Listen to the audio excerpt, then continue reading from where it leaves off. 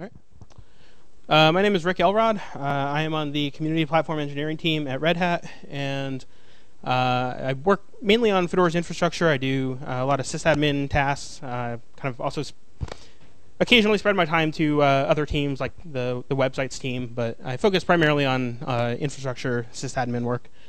And I want to talk about the onboarding process. I want to talk about getting newcomers to be able to easily volunteer and contribute to the infrastructure, and kind of how to retain them once they show some interest in doing that.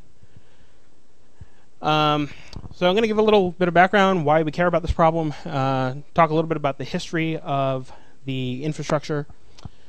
I'm going to talk about how we currently handle newcomers and onboarding new people, and how to retain them, and then I have some ideas that I'm just going to kind of toss out. First things first, these are all my opinions. These are not necessarily the opinions of anybody important in the project. These are just my opinions. The ideas might be horrible, but hopefully not. These are just things that I think might help that I'll talk about. So personally, I started out as a volunteer in 2010, 8 years ago. And in many ways, this has been a very life-changing event for me. I've made many friends in the project. I've gotten a lot of experience. It's just been a great thing. I wouldn't change anything about it. And I care about Fedora. I care about the contributors, the infrastructure, and the continued success of the project.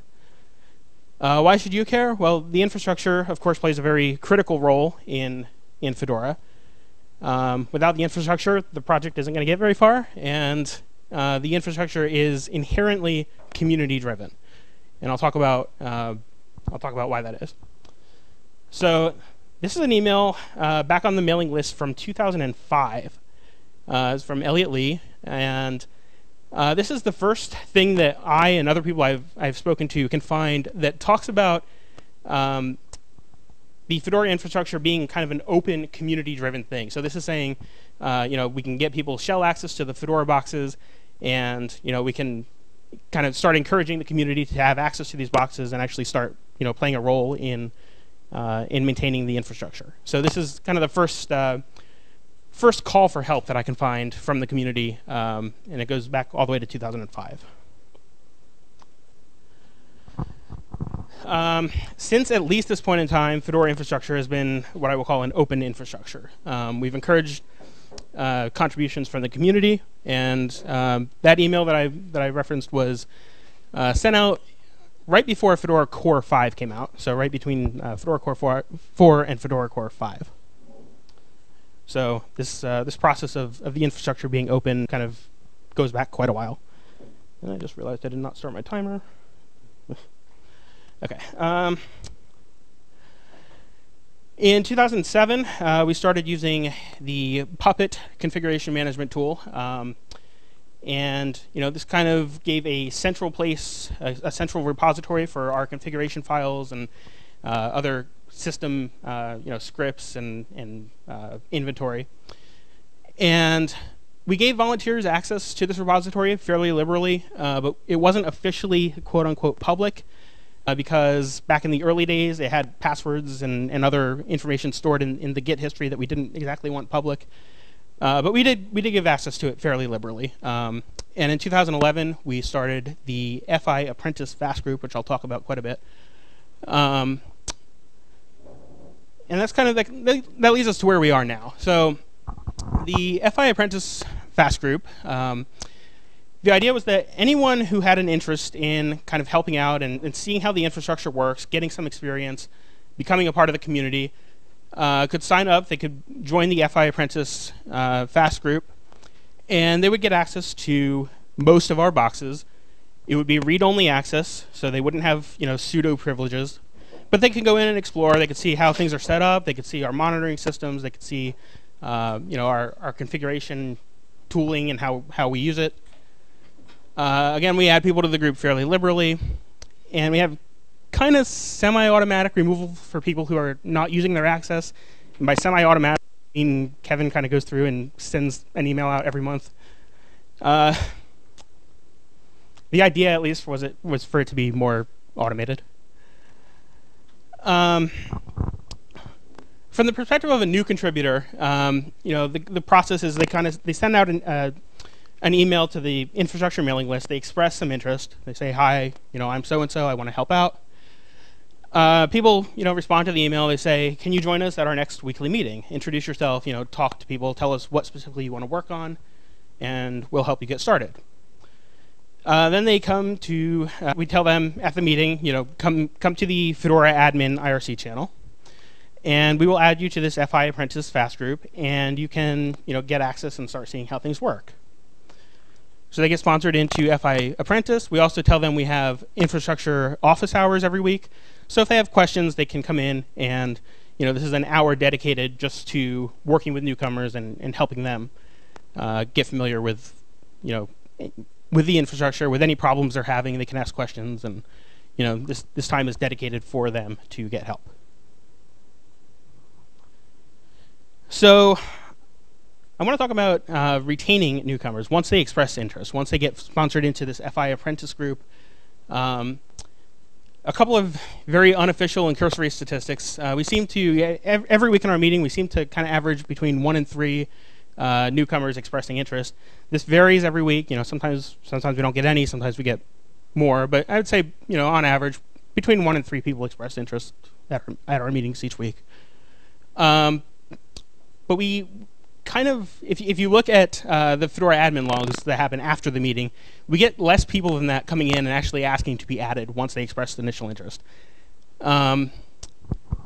There are currently 27 people in FI Apprentice that are not sponsors and not administrators. So these are like actual people who expressed interest and wanted to start volunteering.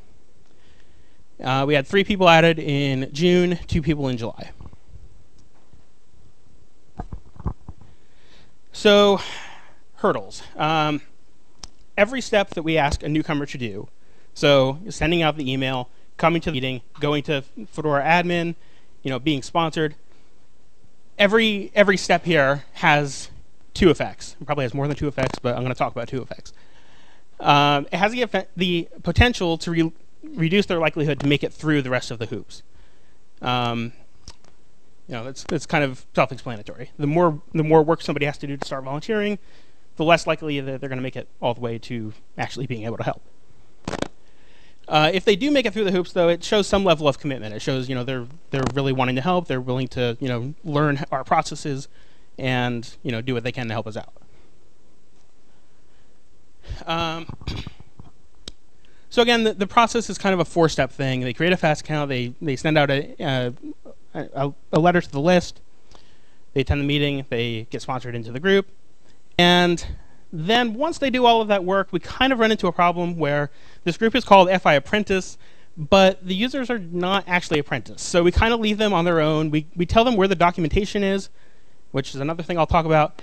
But we have the office hours, but we don't really kind of do much hand-holding. We kind of just say, here's what we have. Like, ask questions as you go along, but this is it. So I think that there are some things that we can do to make that a little bit nicer for newcomers, and I'll talk about those ideas.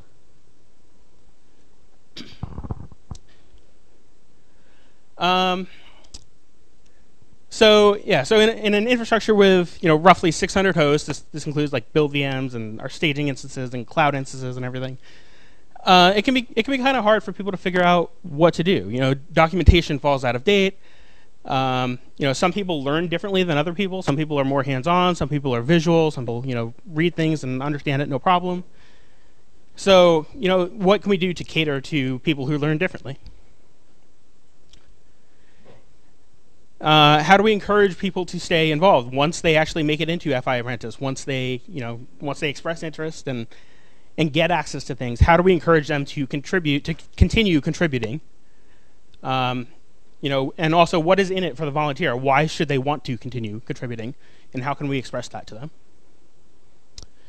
So I'll talk about some of my ideas. Again, some people learn differently, right? So some people are visual learners. Some people, are hands-on learners. So if we want to start catering to people who learn differently, what if we started doing, and this is something that I've talked to several people about, and everyone seems to like this idea. What if we did kind of video tutorials, video screencasts that we upload on, it could be YouTube or anything else, showing the processes that we do as sysadmins, every day, altering DNS records, deploying new hosts, taking websites out of, the proxy configurations, all these things that we do. What if we made little video tutorials and we could actually give them to, link them to people who learn visually? And so this is something I've kind of started on in my spare time. I haven't actually uploaded anything yet, but I've talked to people. I've talked to Smooge and some other people, and people seem to generally like this idea. People think this is a good idea. So again, some examples: provisioning hosts, how to run playbooks, how to make playbooks, how to update our DNS. It saves some time answering common questions. We can point to the videos that are already made. It does have the potential problem, same as with our text documentation. It can fall out of date very quickly. So this is another potential pain point. As our processes change, the videos will also have to change. So I said some people are also hands-on learners, right? Some people learn visually, some people learn hands-on.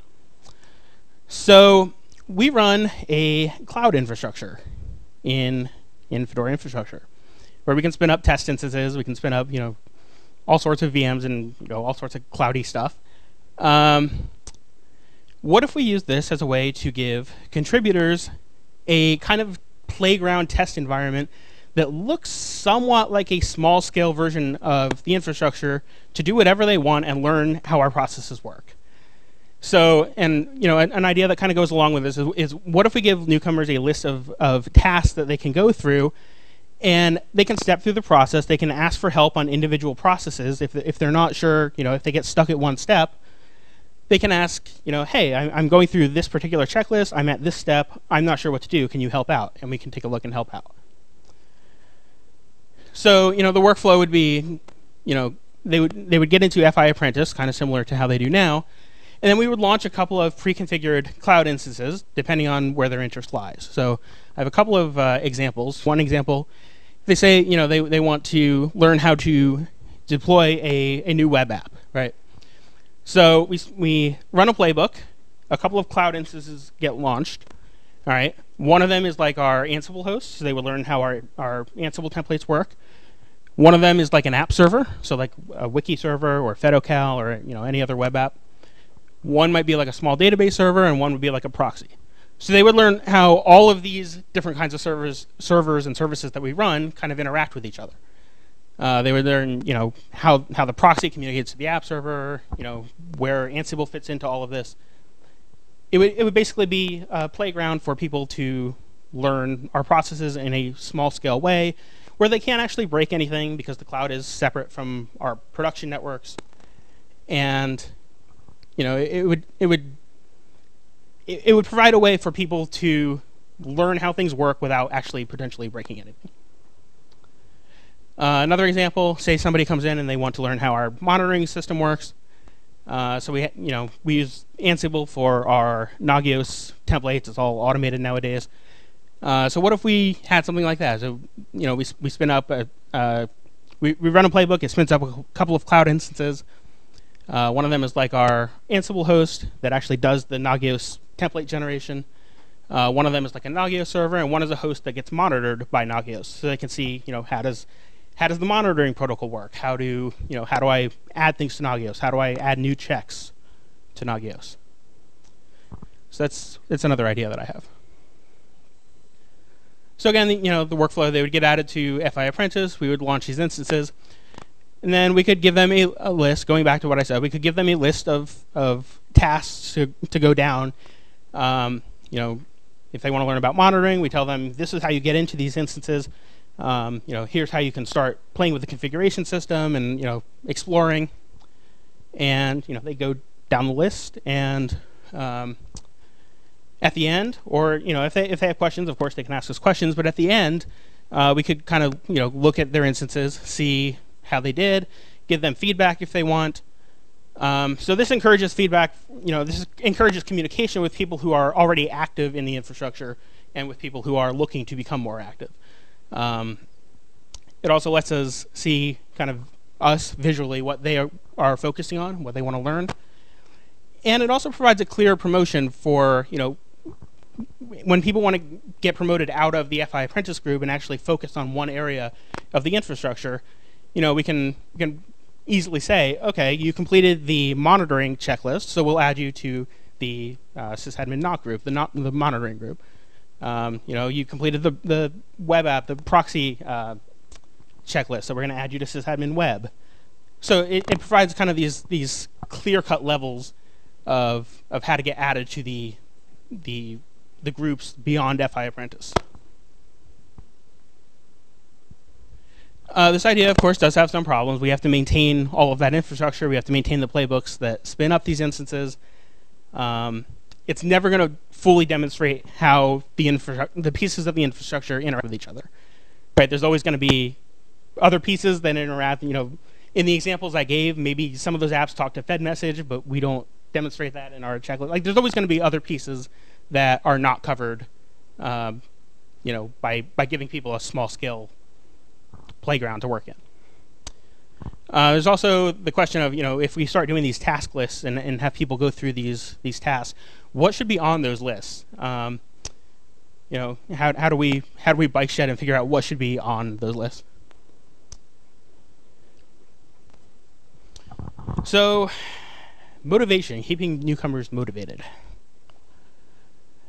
So, what if we had a way to award something like badges for hard work? You can see where I'm going with this. Oh, wait.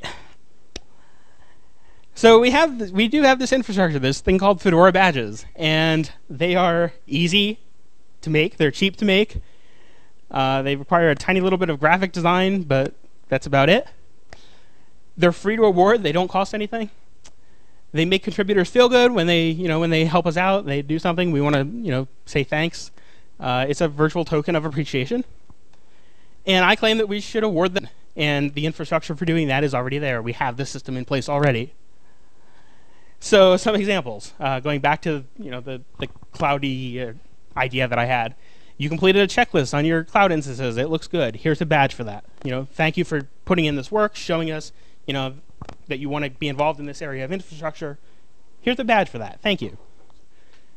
You submitted a patch to our main configuration system, our repository of our configuration system, Ansible. Thank you. Here's a badge. Maybe you said 5 or 10 patches. Here's another badge. Thank you. Maybe somebody comes in, they run interference during an outage. So, all the people who can do something to fix an outage are working, but we have a lot of people coming in and saying, hey, this thing is down. But, maybe an apprentice, is kind of running interference and saying, yeah, we already know about this. People are working on it. Thanks for letting us know. We're on it. And we can give them a badge for that. So my idea is, like, we already have the system in place. It makes people feel good. Let's use more of it. Yeah, that's what I just said. So another problem is that being a newcomer can kind of be scary, right?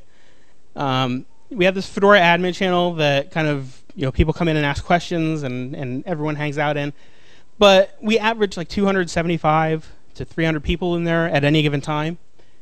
And, we want to encourage community involvement and people coming in and people who don't know how things work. We want to encourage them to be able to ask questions, but doing that in front of 300 people can be quite scary, right? That's a big crowd to get up and basically say, I have no idea how things work, like, help.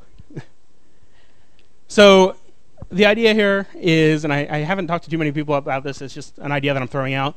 What if there were a smaller channel, a smaller place where people can come in and ask questions until they're more comfortable, with how things work and interacting with the community at large. So I had this idea of Fedora for newcomers. I have no idea if this will work. I haven't mentioned this channel to anybody before, but the idea would be, limit the channel to infrastructure veterans who can answer questions and people who are new within the last couple of months who are still learning how things work and want a small place, probably under, say, 50 people, to ask questions rather than a place that has 300 people. So there are, a couple of problems here. How do we enforce the end month rule? How do we say, hey, you're not a newcomer anymore, like, get out, right? And also, does this isolate newcomers? Like, this is a community-focused project. We want the community to interact with each other. Does this kind of isolate and segregate the community too much? We want to kind of avoid that problem. So those are my ideas, and I'm going to kind of just, I don't know, I guess we can have a discussion. I don't know where I am on time right now, but those are my big ideas that I have. I don't know what people think of them. Again, I've talked to some people about these ideas, and people seem to like them overall. Another thing that I didn't mention, and I was going to add a slide and I forgot, is Clement has been doing infrastructure office hours. I guess I did kind of mention them in passing every week. And I don't really know how the turnout has been on them. I think we've gotten some people coming in and asking questions, but yeah, we got two apprentices that are coming like every week. Yeah, we got on 2 apprentices that have been coming almost every week since we started, and working together on tickets. So I think that's quite nice, collaborating, and yeah, that's pretty much all. We haven't had too many other people coming. So, but for me, it doesn't cost too much to just keep it running. You know, I'm there on IRC and I'm there to answer questions. So I just want to. I think it's better to have it there and see if somebody comes or not. yeah. So I'm happy to take any questions on my ideas, or if other people have other ideas that they want to toss out. So I'm really interested in the idea of having these little throwaway environments for learning. Did you have any like sort of proof of concept, or just this is like an idea? How can you say more? Right. Okay. So the question is about the throwaway cloud instances for kind of a small scale learning environment. I do not have a proof of concept, and I was new cloud. So we are currently kind of redoing our cloud infrastructure right now, and that's been my focus lately. And my thought was, once that eventually happens, I have no idea what I just did here. I can kind of start playing with a proof of concept once that new cloud is deployed. But no, my idea, I guess, would be we already have ways through Ansible playbooks to create instances that do certain things. So we just write a bunch of playbooks that kind of configure a small scale environment for each area that somebody might want to learn. Seems like we might be able to just limit the size and scope of the deployment to make it more functional for as a simple space, right? So I only need one server that functions as a proxy instead of 2 or 10. I just need that, and then configuration would be all through. So there's another thing that I'm thinking here, which is that the OpenSUSE community. I'm gonna give you the mic so you're on the recording. Yeah.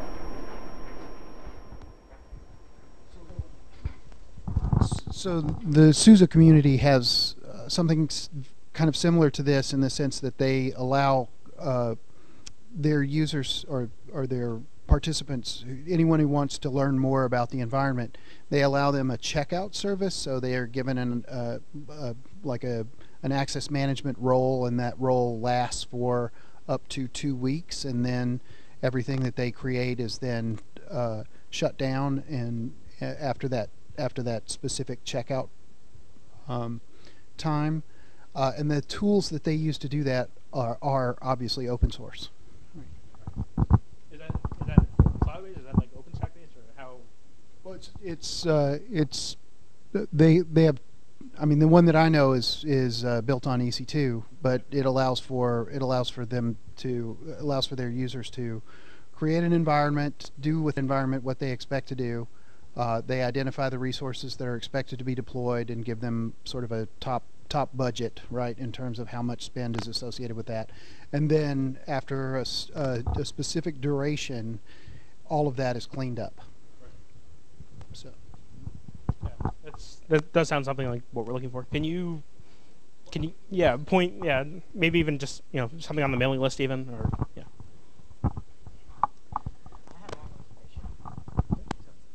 Since we're talking about a space for newcomers, so I have a suggestion to put a part in discourse where newcomers could put their questions and stuff. Yeah, like we have a discourse instance in Fedora. Yeah, so like this admin part, like Fedora infrastructure could have a section over there where newcomers could put their questions effortlessly, and don't have the fear anymore of actually asking a question in an IRC channel. Yeah. So I personally have not played with Discourse much. I don't know if anybody on the team has done much with it yet, but yeah, that's an option.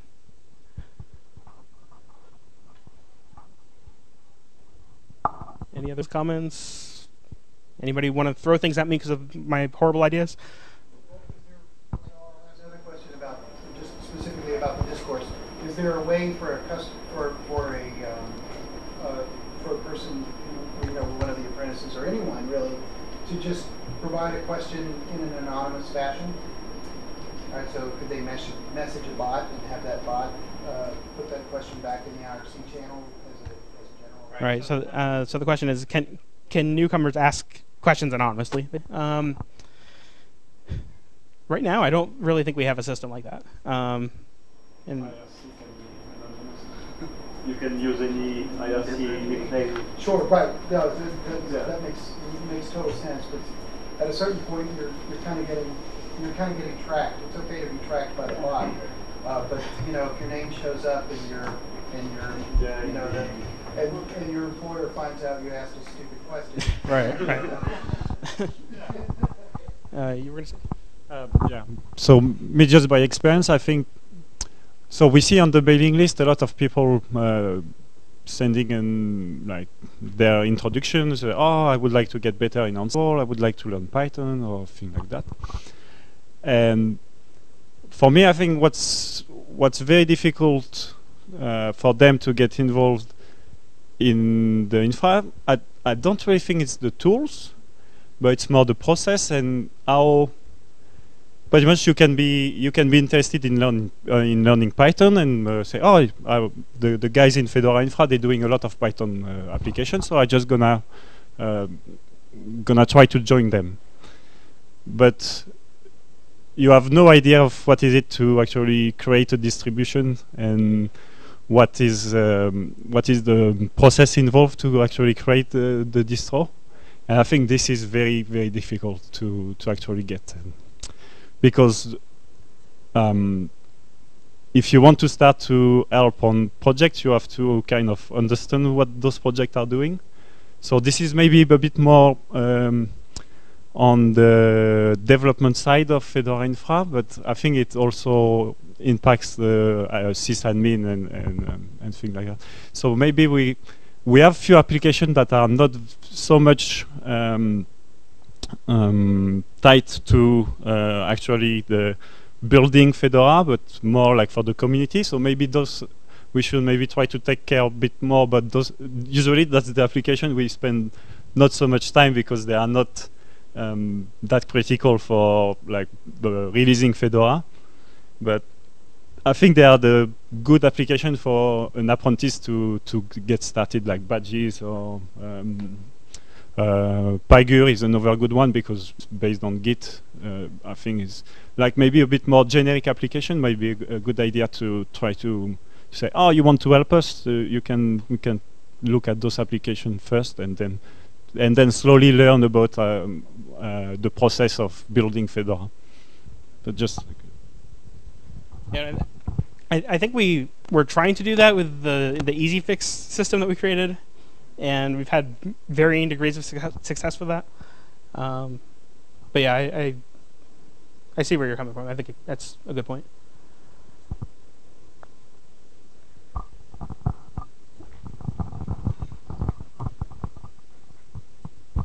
What would you say is the bigger problem that people have to get used to general concepts of administration and developing the infrastructure software, or more that people get involved into it, like, oh, they are already sysadmins at companies or whatever, and then just go in and make something out of it? Or is it really people who are often try to learn new tools and say, oh, I can do this in the infrastructure team?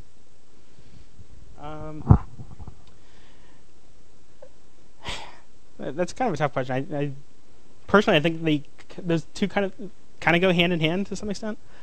I don't know. I think there are things we can do to specifically help people become more familiar with our processes, which, like the things I talked about. And through doing that, they'll also gain general sysadmin experience as they go, if they don't have it already. It's hard to say which the quote unquote bigger problem is. I think they kind of go hand in hand.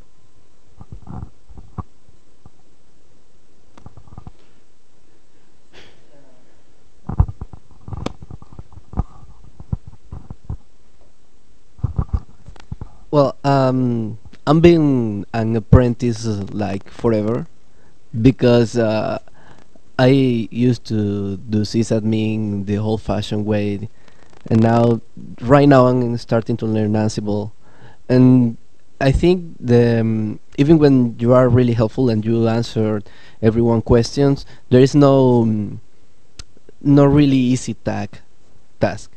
I mean, there are marked as easy fix, but normally you say, okay, this is easy fix, but how? So I think the documentation should improve in that matter. I mean, the problem is this. You should go this way at least to start a research by yourself, at least pointing you in the right direction.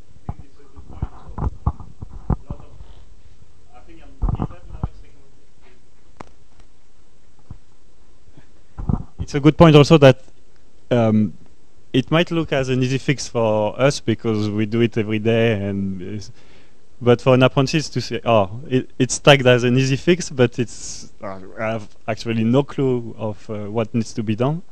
And I think on GitHub they recommend to use like it's like help wanted, or a good first issue of something that there is no the connotation. It should be easy for you, and if you can't do it, you're just like yeah. So might be something we can try to change the tag there and make something like that.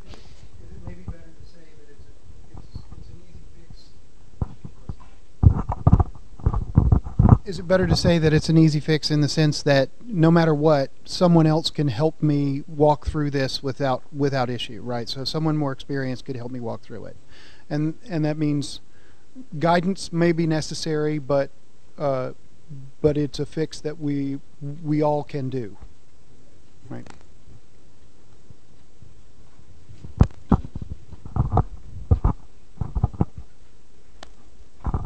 So one of the things that we can do is, while creating the easy fix, so whenever somebody new comes in, problem they face it, like where to fix the issue and where to find the file. So in that case, this problems comes in, like I have to go and talk over IRC or over publicly over the on the GitHub issue, right? So somebody who is very shy or introvert, so they find that issue there to even approach someone to ask how to go ahead. So in that case, we can, like, at least for the easy fixes or the ghost first issues, we can actually write the steps on like, this is the where you need to find the file, this is the method you need to edit, and this is how you need to approach the complete steps when creating the good first issue. And so that it's very easy for them to, and it should be like maybe like 5 to 10 lines of fix that need to do, maybe or less, even like 1-2 line of, so and that can be a good start. So one more thing. So Simon, did I hear you right that maybe would be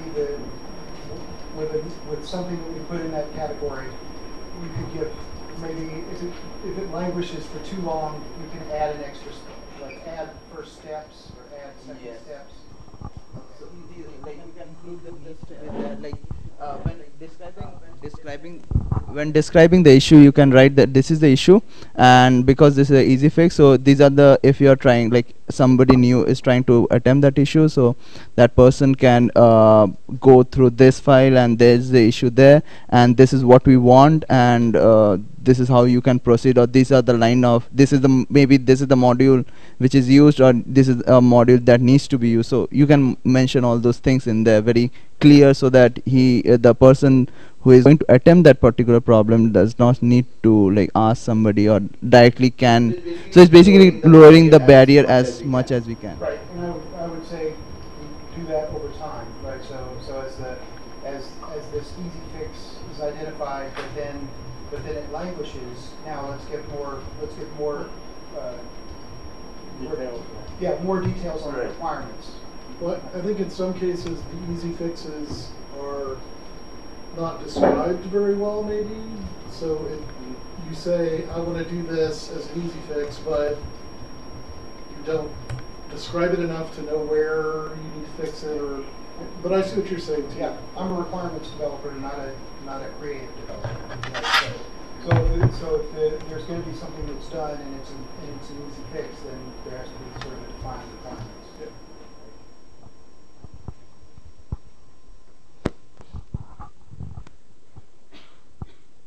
Any other comments, questions, anything?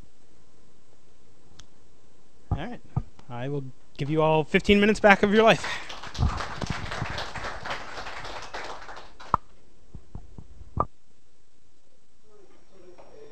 What is the new link for the tickets, for easy fix, for the hard fix, for the empty product? I remember Fedora hosted Fedora Infrastructure. What is the new link? Is it Pagure? It's in Pagure. Yeah, pagure.io/Fedora-infrastructure. Okay.